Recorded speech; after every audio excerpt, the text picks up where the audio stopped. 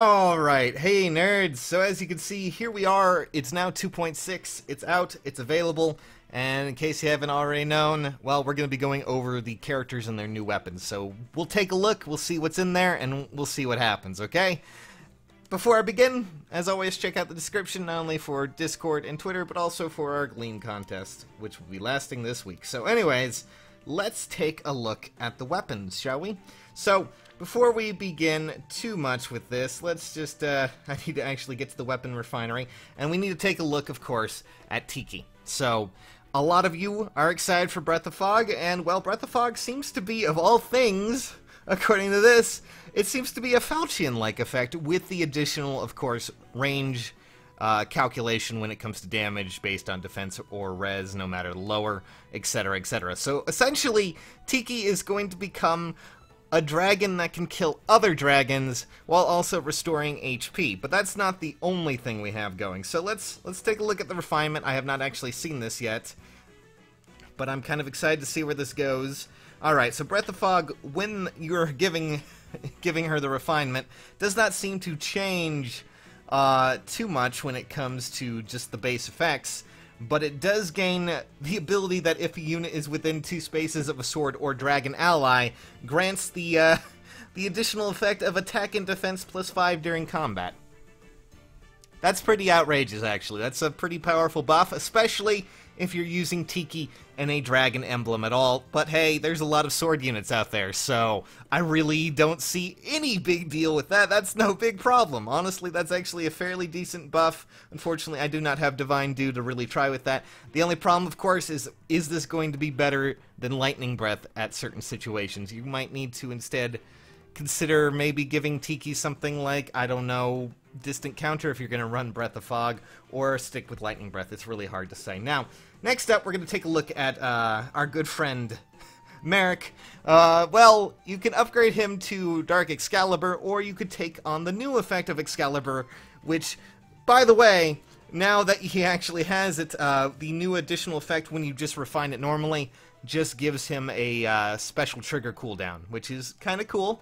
But if the unit is within 2 spaces of a magic or staff ally, it also grants attack and speed +5 during combat?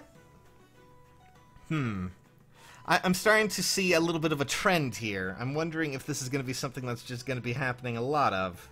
But all in all, you can upgrade Excalibur with other things, and, you know, it retains a lot of its special trigger fun stuff, so honestly, these seem to be really nice, but I don't think that's going to save Merrick from too much. It definitely will help him out in some regards, though.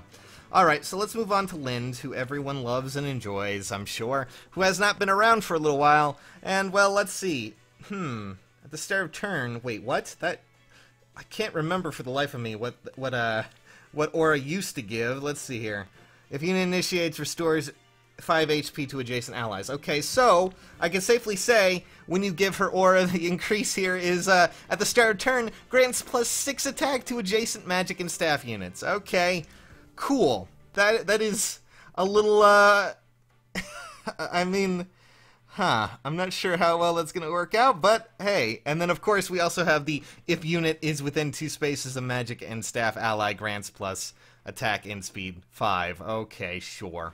So, essentially, the same sort of thing that Merrick has, but she also has the additional effect of getting rid of her buffing, or at least her HP regen, and giving additional attack to adjacent magic and staff allies. I mean, I could see that as being really useful, especially in certain Blade Tome builds, of course. But none of these are too crazy, although I do really enjoy Tiki's ability. Breath of Fog is going to be a fascinating look as to what this is going to do to the meta when it comes down to it. The additional effect of giving her attack and defense +5 during combat is definitely going to be helpful in the long run. But I'm not really sure about Merrick or Lynn's ability, because those are going to be a little odd. Definitely going to be a very interesting mixture of mages now, actually. Definitely going to be something to look into, but what do you guys think? All in all, seems like a pretty decent weapon refine, especially Breath of Fog, but I'm glad that Lynn and Merrick at least got something else. But it really depends on which you want to use when it comes down to these units. And of course, you can do all sorts of fun stuff now. Or you can upgrade it to Dark Aura. It's really hard to say. Because, you know, this one, of course, is more built for mages. This one is definitely more built for melee. Things like that. So, it's really a debate on what you're going to do here. And that kind of falls under the same thing for Merrick as well. Because you could get additional damage when special triggers, or you could have the Accelerate special cooldown trigger, and of course the two spaces, you know, staff buff, magic buff, whatever you want to call it, which is, all in all, very interesting refines. I'm not really sure where else to place it. Feel free to tell me in the comments below, guys. We'll see you next time. Thanks for watching, and, well, man, lots of excitement to be coming. We'll see all the stats soon, guys.